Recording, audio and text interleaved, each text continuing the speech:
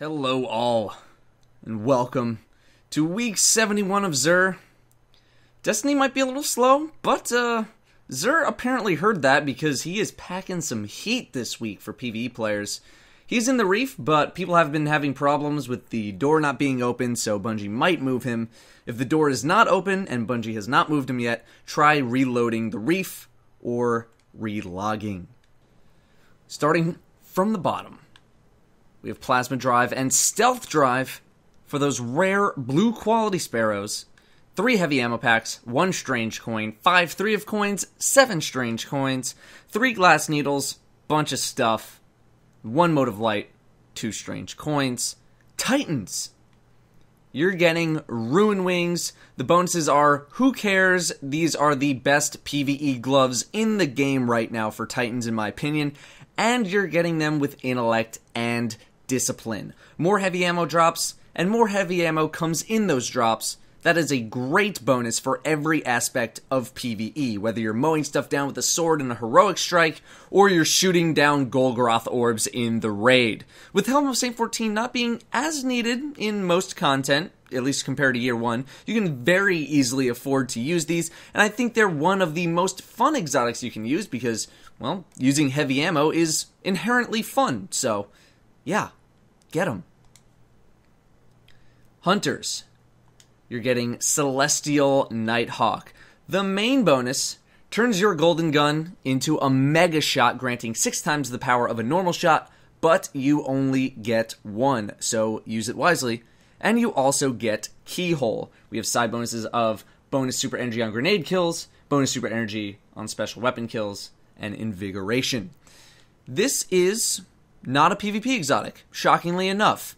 Don't use it for PvP. For PvE, if you happen to be a gunslinger, then I think this is probably the best option, if not among the best options. Being able to just immediately kill something completely dead can come in handy in the raid, although in heroic strikes, maybe not as much.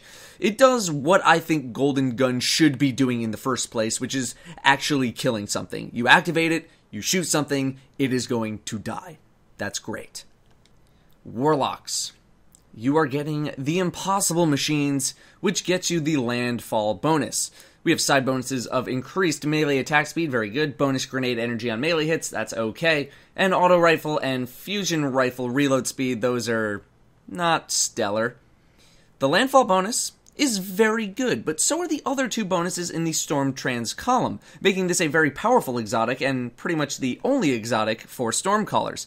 It gives your PvE damage a head start, and when combined with Superconductor is very strong ad removal, and in PvP gives you a mini Fist of Havoc, although the radius isn't as big as you might think.